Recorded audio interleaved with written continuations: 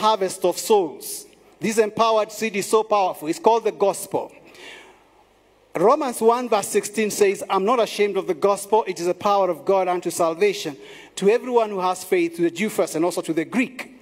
And at the day of Pentecost, when Peter released the empowered seed, the gospel, at the day of Pentecost, at the infancy of the church, verse 40 and 41 of Acts chapter 2, you see what actually happened. Acts 2 verse 40 and verse 41. Talks about Peter and the harvest that came. So many people turned to the Lord. With many other words, he warned them and he pleaded with them, save yourselves from this corrupt generation. Those who accepted this message were baptized, and about 3,000 were added to their number that day.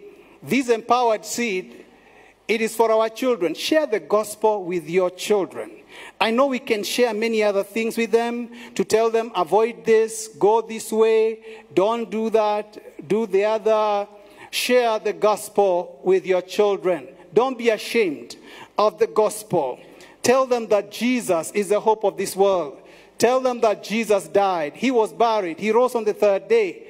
Tell them that they can respond to that gospel. And if they do, Jesus comes into their hearts and they become new creations.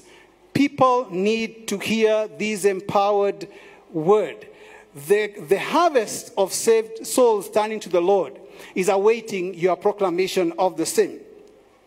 And so the end vision, Revelation 7 verse 9, is that before the Lamb there will be many, many people from every tribe. After this I looked, and there before me was a great multitude that no one could count, from every nation, every tribe, every people and language, standing before the throne and before the Lamb.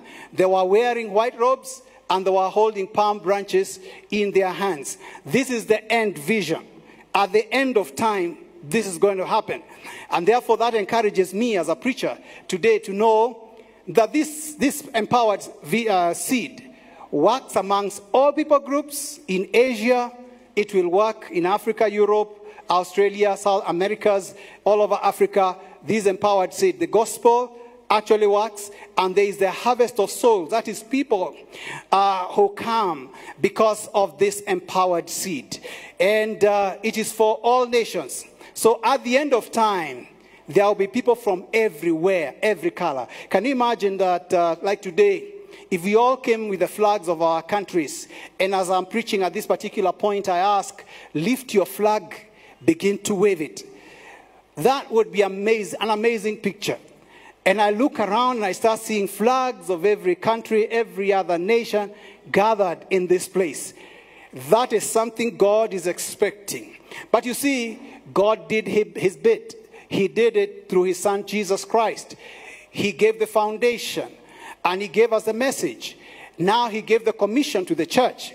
And he said, go therefore and make disciples of all nations, baptizing them in the name of the Father, the Son, and the Holy Spirit, teaching them to observe all that I have commanded you, and lo, I'll be with you to the end of the age. And so the job is on our hands.